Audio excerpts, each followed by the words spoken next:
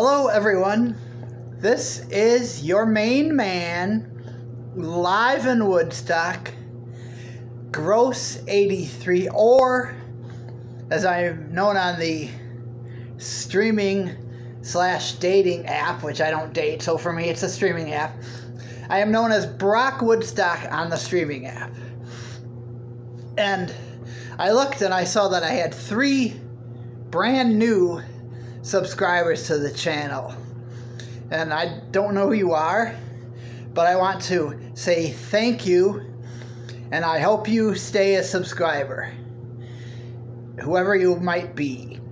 Now today, later today, we've got a special treat, a special review later today.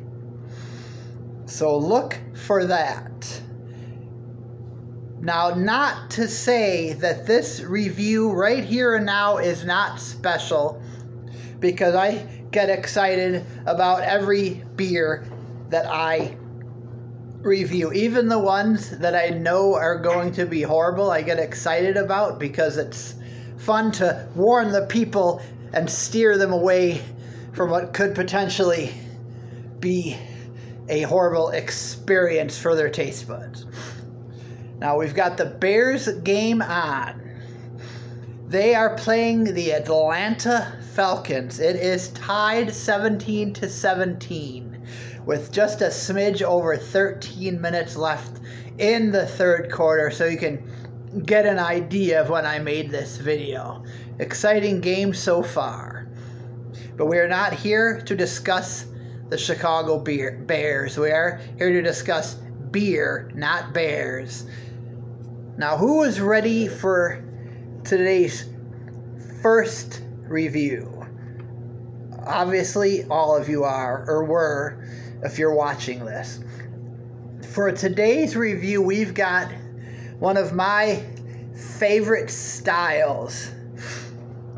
And I imagine some of you, such as Savage, he mentioned it on the streaming app yesterday as a style that I like, and he was 100% correct.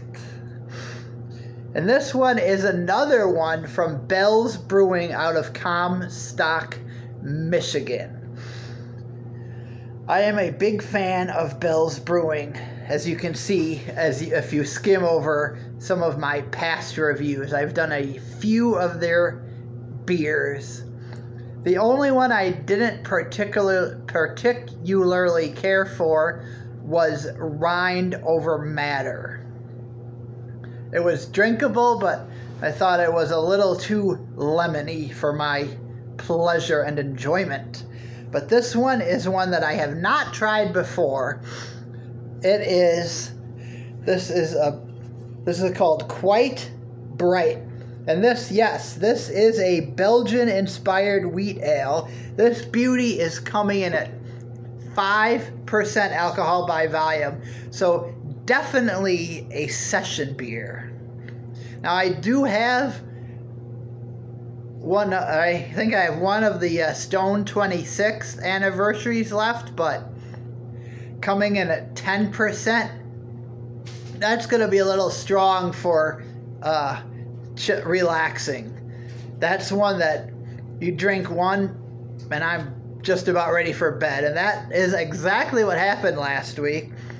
I had a couple of those and I took a 5-hour nap and couldn't get back to bed till almost 4 a.m. and we do not want that, because I have an important job and I need to be at peak performance to do that job. So, are you ready for this beauty of a beer? And I think it is going to be a beauty, because it is a... Now this, some might consider this to be a little off-season, this style, but we'll see. It could be a 4-season beer, but let's take a look. We're going to pour it.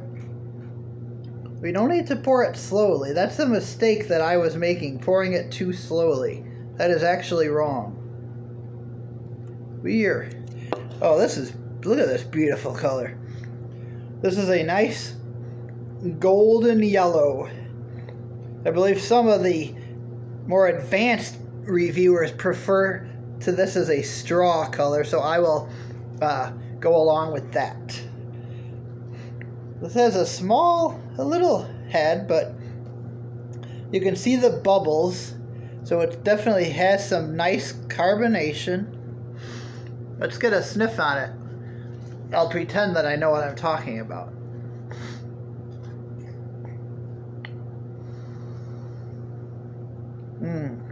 Just as you would expect. That is, now I'm working on it, but right now what the deciphering 30 different smells, that is way past my pay grade, but I'm trying to learn.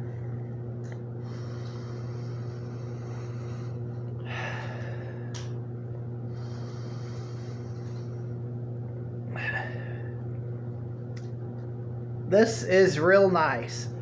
I actually think I'm getting some coriander on top of the usual aromas that you would get from a Belgian style ale. It smells really refreshing.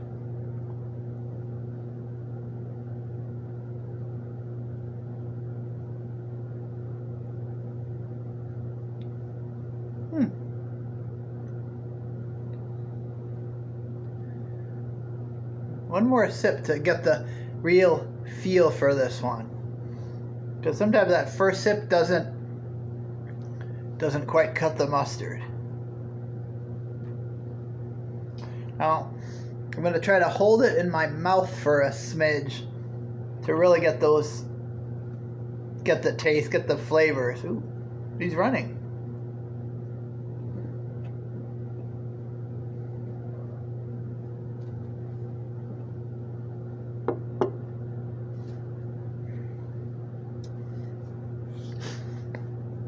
This is a nice beer, but as far as the style goes, I've had better, but it just something, it doesn't pop. Like sometimes if you get a beer and the flavor just seems to pop out a little more. So this one is nice, but it just doesn't give me that pop that I've had with other beers of this style. So I don't know if I need to let it sit out a little more. But as much as I like this style, I can only give this one a 3 out of 5 because of the lack of pop. Like that first hit on the front of your tongue is so important, and this one just doesn't have that pop that I'm looking for in this style of beer. So this one, while I will still enjoy it, definitely, it just wasn't. It was a little disappointing. Drinkable, yes. Flavorful, kind of. But 3 out of 5 is the best I can do for quite bright Belgian wheat style ale. And I would like to thank everyone for watching, and I hope everybody has a sensational Sunday. Goodbye for now from Gross Woodstock 83.